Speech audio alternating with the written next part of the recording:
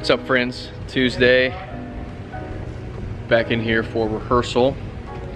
So a couple cool things. We are flipping a song. We're doing We Are Free this weekend, and we're gonna flip it and make it more interesting. I don't know if we're gonna go like gospel-y grooves or like EDM, but we're kind of changing it up. Curtis is tracking some stuff out. And then I got a new cymbal today, replacing the 20-inch on that side. So this is a 20-inch thin Heritage raw bell. So a little darker, nice and full. But I had this 20-inch Brilliant for a long time, but it's got a crack in it here, as you can see. So my guy over at Samson, Tim, the man, hooked me up. Actually, unboxed today, and Travis caught on my video. I'll show you, but I got like a hat and a shirt and a cymbal. So appreciate it. Appreciate all the goodies. But yeah, it sounds great. It's nice and full. I may order some thinner cymbals, some really thin cymbals, just because we're have, you know, an open kit here. So may go even thinner. But loving having the Mapex on board. This week was awesome. Sounded great, and looking forward to using it. So I'll give you another look just because I can't get enough.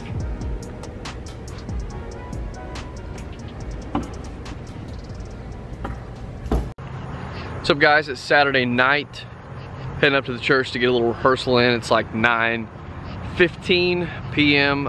Curtis just sent out a track earlier today, reference for tomorrow, but my wife and I spoke at a college age event for some great friends of ours in Corpus Christi last night, so I didn't get a chance to work on anything. So just come up here now to try to punch it out. So here we go.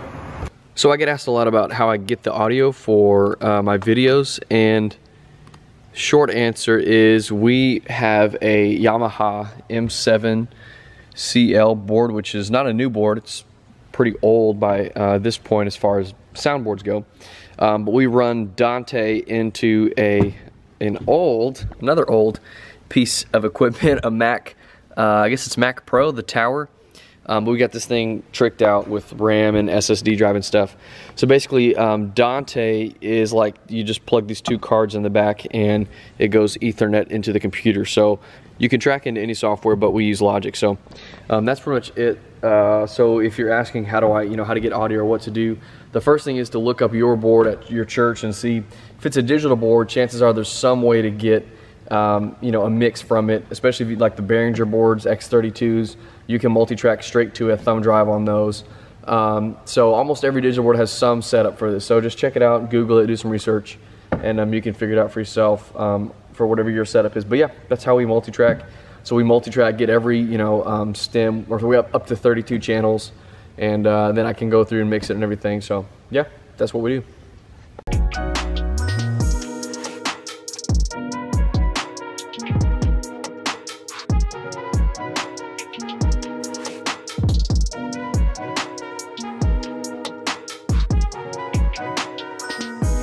So digging through this We Are Free track, the remix, got the spotlight on me here. Feeling good about it. Really the intro is kind of the biggest part I wanted to figure out. The rest of it, the grooves are not too crazy. It's all pretty straightforward, so you'll hear it a little bit in this, the rest of this vlog, but I'll post the song too if we get it on the multi-track, if it doesn't crash or anything.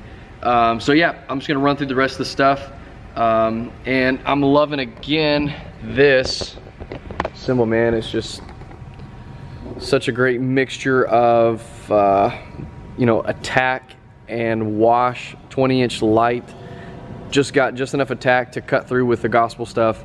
20-inch, but it's super washy, it's super crashable, and it just sits so great with the other cymbals. So love it. I kind of a hybrid set. So 14-inch hats, 9-inch splash, 17-inch crash, all very super gospel. But then over here, 21-inch ride, which not too bad, but it's got kind of a steeper bell, but yet super crashable, and then a 20-inch crash. So this is a little more, you could say CCM. And this is kind of random, but I just love this stack, 18/20. So I say it all the time, but I keep getting questions, so I figured I would just keep answering them. But yeah, it's like gospel meets contemporary a little bit. But I'm loving it. Again, 14, 10, 12, 16, 14. So yep, a little more rehearsal, and we'll be out for the night, and we'll be back here in the morning. Good morning. If you see this fogging up, I just wanted to give you a little taste. This is Houston. This is what happens when you walk outside in Houston. Imagine you're wearing glasses right now. This is what you see every day when you walk outside in Houston. Yes, it's that humid all the time. This is Houston. Is this damaging to my lens? Probably. Still not perfect. Yeah, super humid. I'll check back with you when I get inside. All right, back in the sanctuary. It's like 7:15 now. I'm gonna work on the remix again.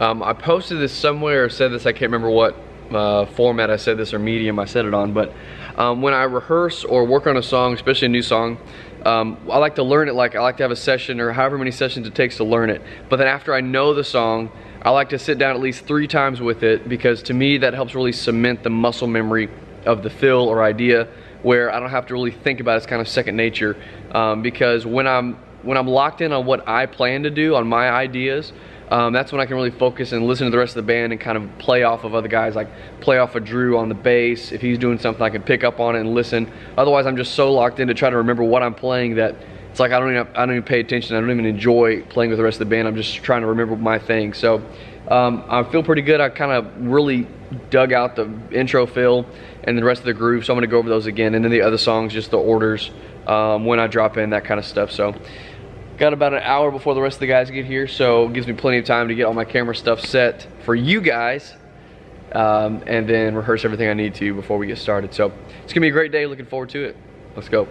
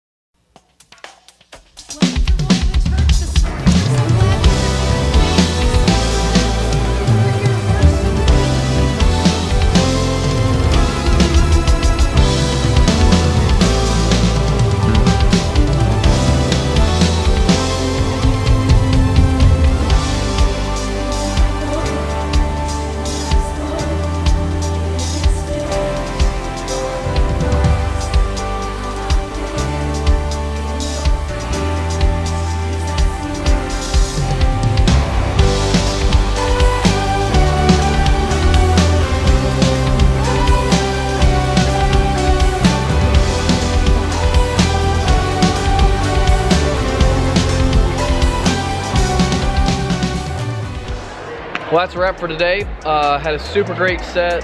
Man, just an awesome service in general. So hope you guys enjoyed hanging out. Also, follow me on Instagram at DK Bernard. A lot of times I'll share kind of stuff on my stories as it's happening if you want to kind of keep up. So I'll show you a little bit of that now.